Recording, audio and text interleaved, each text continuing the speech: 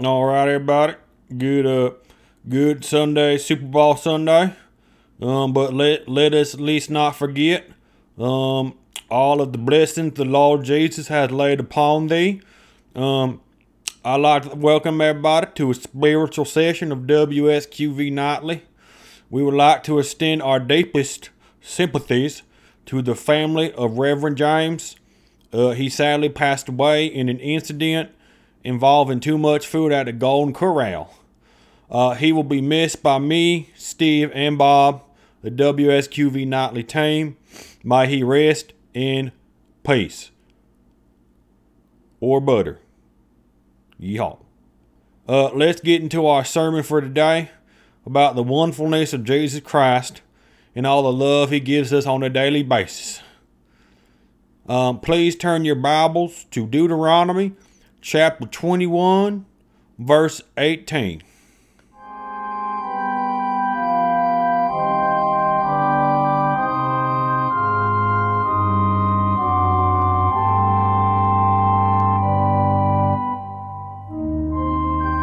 Please excuse the technical difficulties that have been laid upon us by the evil of the devil and Google.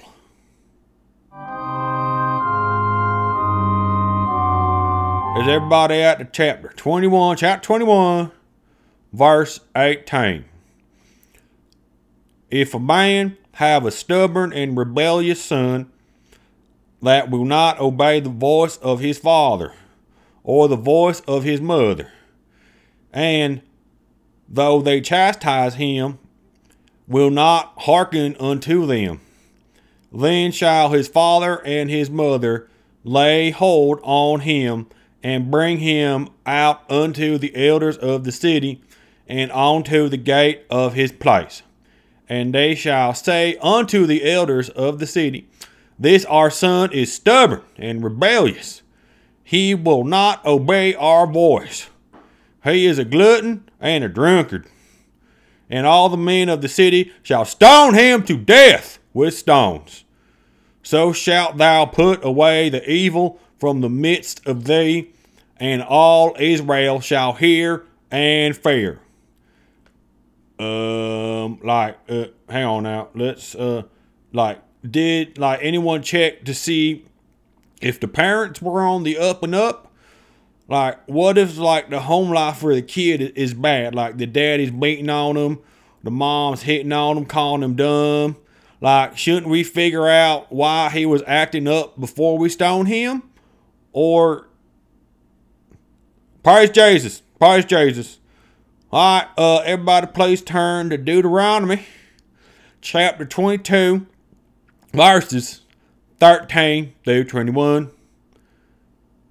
As our Hispanic brethren say, uno momento. Thank you.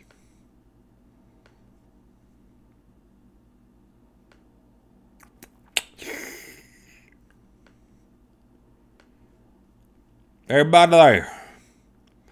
Praise God. Verse 13 states, If any man take a wife and go in unto her and hate her, and lay shameful things to her charge, and bring up an evil name upon her, and say, I took this woman, and when I came nigh to her, I found not in her the tokens of virginity. Then shall the father of the damsel and her mother take and bring forth the tokens of the damsel's virginity unto the elders of the city in the gate. And the damsel's father shall say unto the elders, I gave my daughter unto this man to wife, and he hateth her. And lo, he hath lay shameful things to her charge, saying, I found not in thy daughter the tokens of virginity, and yet these are the tokens of my daughter's virginity. And they shall spread the garment before the elders of the city, and the elders of the city, and the elders of that city shall take the man and chastise him, and they shall fine him 100 shekels of silver, and give them unto the father of the damsel, because he hath brought up an evil name upon a virgin of Israel, and she shall be his wife. He may not put her away all his days. But if this thing be true, that the tokens of virginity were not found in the damsel, then they shall bring out the damsel to the door of the father's house, and the men of her city shall stone her to death with stones, because she hath wrought folly in Israel, to play the harlot in her father's house. So shalt thou put away the evil from the midst of thee. Huh? Hang on. Wait. We going. So, like, why do men care so much about the woman's body? Like, what of the man? Like, what if the man's got a dirty penis? He been sticking it in goats and shit.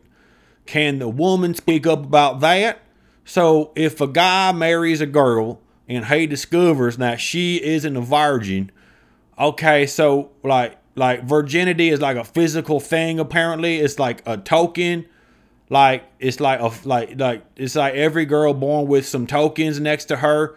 Like, when she pops out of the womb, are tokens coming out too that say, like, they have like a V stamped on them. Apparently, though, if the girl doesn't have her virginity tokens, and the new husband was right that she had her virginity tokens taken, the men shall stone her to death. Well, that seems a bit extreme. What if the new husband wasn't a virgin and someone found out? Does he get stoned too? Praise God. That concludes the sermon for today. Praise be to the Holy Lord. Unless your new husband doesn't like you not being a virgin, then you get stoned to death. Amen.